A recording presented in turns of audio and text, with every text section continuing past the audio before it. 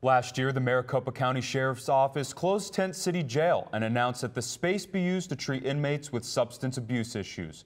Reporter Micah Bledsoe has more on how MOSAIC is impacting lives. I feel freer today than I've ever felt in my entire life. Christopher Thomas recently graduated from MOSAIC. He struggled with a heroin addiction that left him in and out of jail much of his life. He's been in Arizona for the past 5 months, which is also the longest he's kept his sobriety. Today, even though I am incarcerated, I feel like I'm the freest man in the world. I've been in chains and in bondage by my addiction and my pain and the torment that I was subjected to as a child for a long time. The closure of former Tent City Jail saved the Sheriff's Office $20 million. $1 million was reinvested into staffing for detention officers for the MOSAIC program.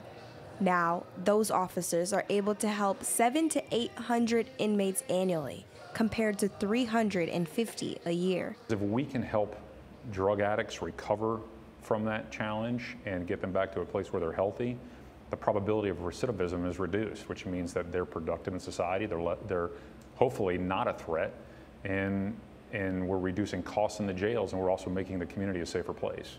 Maricopa County Attorney Bill Montgomery chairs the Arizona Substance Abuse Partnership and says helping someone with substance abuse has a cascading effect. Someone's underlying substance abuse behavior is addressed, then that's one less property crime, one less victim, one less scenario in which somebody has to take time off of work, has to make an insurance claim. With nothing but his faith pushing him forward, Thomas says the jail in Maricopa is unlike any other he's been to. Every institution, every jail, every prison needs a program exactly like this. Not one like it, but one exactly like this program. This program is phenomenal, and it's gave me my life back. In Phoenix, Micah Bledsoe, Cronkite News.